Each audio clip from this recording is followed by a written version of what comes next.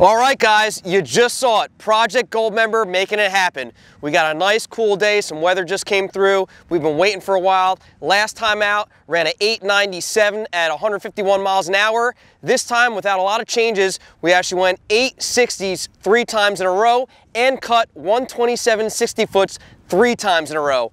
That's what's up. The only changes on this car from the last time out, when I went 897, we did the Whipple Cobra Jet idler plate, which is going to give you a better belt wrap, a Griptec supercharger pulley, and the BMR front and rear bumper supports. I really didn't know what to expect today. Honestly, I just wanted to come out maybe an 870, an 880, you know what I mean? Expecting, that we had better air, that I'd go quicker. I had no idea that the first pass off the trailer, 864 to 157 miles an hour.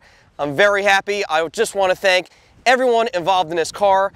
Lund Racing, those guys did a wonderful job doing all the data logging, the trackside support. Whipple superchargers, yes, pre-production Gen 5 3-liter still on this car. We've got some Cook's headers on here. The suspension on this car, BMR bread and butter package. Kelly did a wonderful job. A lot more DSS drive shafts.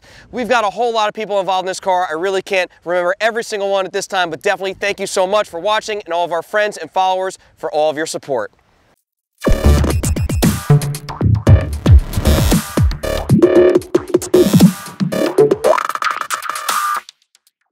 As you saw today, guys, we did wonderful. Really no changes. That Griptec pulley did phenomenal, as well as the Whipple Cobra Jet idler plate. Lund Racing coming through with the tuning.